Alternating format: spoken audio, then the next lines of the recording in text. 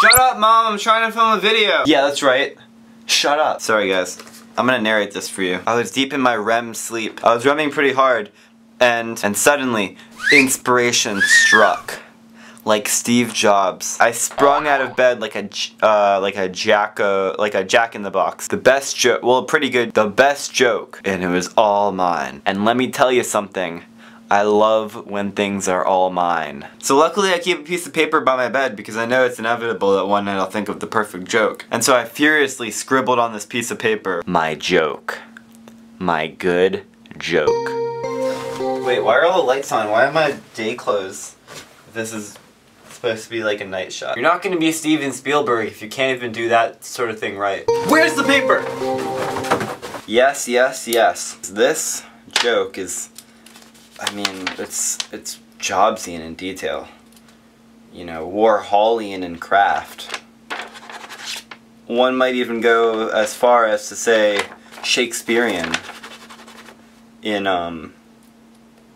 well, you know, it's Shakespearean. So I decided to tell the people of my good city, the good people of Boston. Take it away, boys! Hey!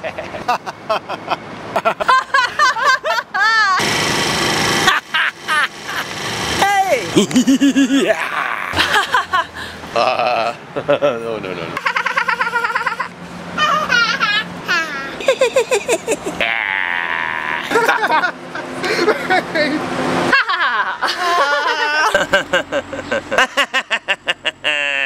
I'm up here on this roof because I just want to tell everyone thanks for laughing at my funny, good joke. Thank you so much, everyone, for liking my joke. Thank you, good people of Boston. Dude, we're fake laughing. Your joke wasn't even funny, man. Right, your joke was rubbish, mate. Oh. Oh. Wow.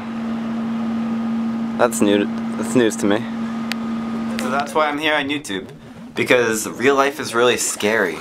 And I like to just be here with you guys in this nice warm camera. And it's so comfortable to just be with you. Here, me and you. And you laugh, and I tell. And you're not fake laughing, it's real. It's real.